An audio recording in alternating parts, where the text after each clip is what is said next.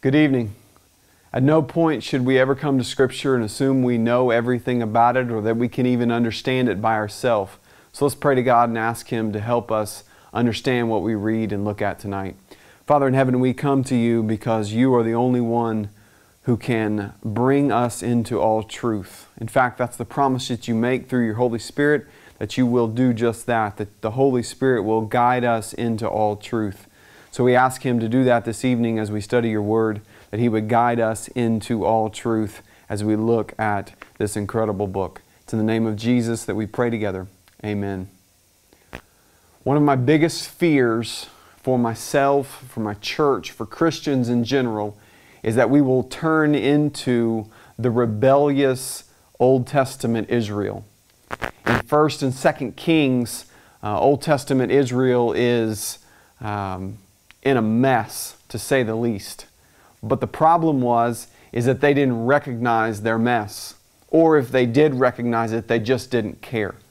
God consistently sent prophets. He consistently sent teachers to them who would call them back. Ezekiel stands in that line, in that tradition of prophets that would call the people of God to repentance and to return to Him. And yet they continued to rebel against Him and eventually found themselves in exile.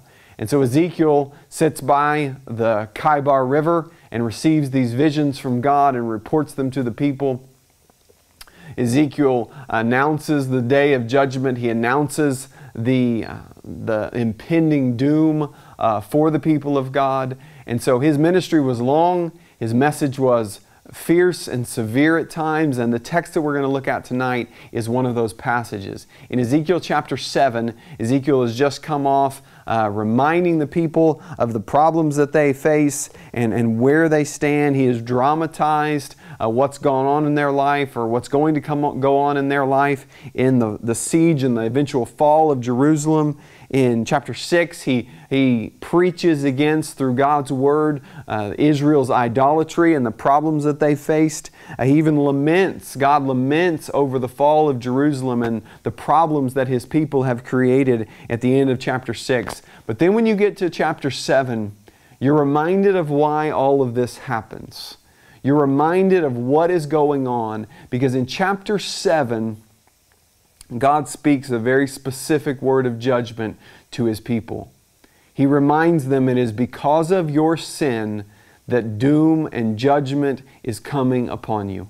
There's no other reason, there's no other explanation. It is all because of your iniquity and your sin. You can't point the finger at anybody else. You can't point the finger at the foreign nations that are going to come against you. You can't point the finger at anybody other than ourselves and the way that we have acted. And my fear is that all too often God is showing us in His Word our own sin in our own lives, and we are missing out on His warnings. And I pray tonight, as we look at Ezekiel 7, this announcement of the day of the Lord, the day of wrath that was coming upon the people, we would be jolted and shocked into an awareness of our sin and to what our sin will bring about if we are not repentant. If we don't turn to God, what will come about in our lives, in the lives of the people of, even the people of God, if they do not repent. So look with me at Ezekiel chapter 7. We're not going to read every verse. We're going to look at a lot of them this evening.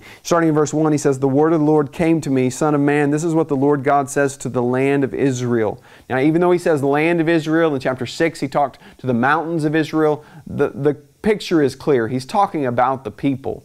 He's talking about all the people that are in the land. He says, An end has come on the four corners of the earth. The end is now upon you. I will send my anger against you and judge you," listen to this, "judge you according to your ways." Now listen to that phrase, your. Listen for it as we read through these verses.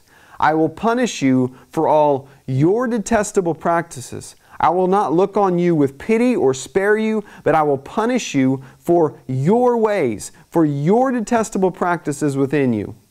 And then the final word of those verses, then, after I do these things, you will know that I am the Lord. So he starts off the chapter just reminding the people of the judgment that is coming and why the judgment is coming. And he points out very clearly, it's because of your ways, your detestable practices, your ways, your detestable practices. He repeats himself. He says, uses that phrase, your ways, your detestable practices. He says your ways because they may have justified their ways in their eyes. But he wants to remind them that in his eyes, those ways that they live in and that they act in, those are detestable practices according to him. Keep reading verse 5. Comes this announcement of judgment, this reminder that it's not just coming, but it's even here now. He says, look, this is what the Lord God says. Look, one disaster after another is coming. An end has come. The end has come. It has awakened against you. Look, it's coming. Doom has come upon you, inhabitants of the land. The time has come. The day is near. There will be panic on the mountains and not celebration. Verse 8, I will pour out my wrath on you very soon. So verse 5, 6, and 7, he tells them, listen, you're not going to escape this forever.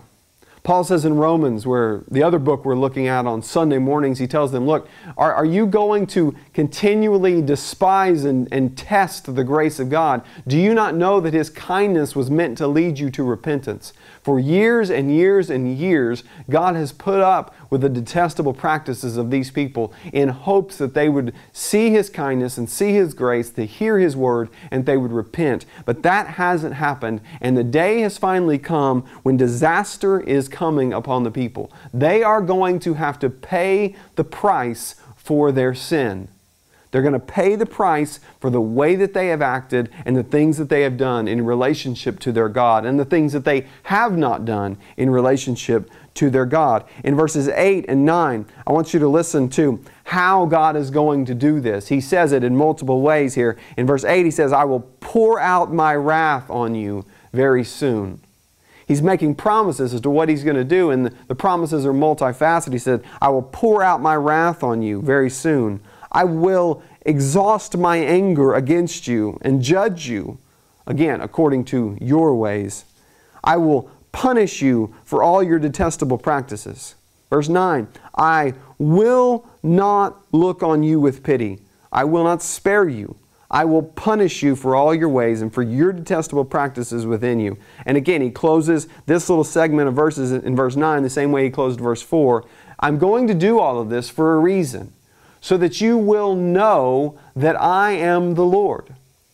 Now, you may say, well, why does God want them to know that He is the Lord, even if He's bringing all these things and all these punishments against them? Well, you have to remember that even though God is doing all this, we're going to see later on in chapters 8, 9, 10, 11, even 12, that God is actually, He's going to send them into punishment. He's going to bring exile upon their lives. He's going to send them away. But what is going to happen is He is going to redeem a people in the end. He's going to have a remnant that He will call out and redeem. So the fact that He wants them to know that He is the Lord is not just so that they know who's bringing the punishment down upon them, but it's so they will repent of their sin once they see the punishment that comes upon them. It's as if God wants them to know who's bringing the punishment so they can see that and be thankful for that in the end, to see how far they have strayed and that He is the one who is bringing them back, even if it is a hard time to bring them back. He says, you will know that it is I, the Lord, who strikes. Verse 10 says, here is the day, here it comes. This is in the same vein as verse 5 and 6 and 7, that immediacy that it's coming, the impending judgment that cannot be escaped. In verse 10, here's the day, here it comes. Doom is on its way. The rod has blossomed. Arrogance has bloomed. Violence has grown into a rod of wickedness. None of them will remain, none of that crowd, none of their wealth, and none of the eminent among them. So what He does is He tells you, listen, it's coming, but then He begins to get specific in why it's going to come. And you can just see it laying in verse 10 and 11. The rod has bloomed and arrogance has bloomed. Violence has grown into a rod of wickedness. None of that crowd, none of their wealth, none of the eminent.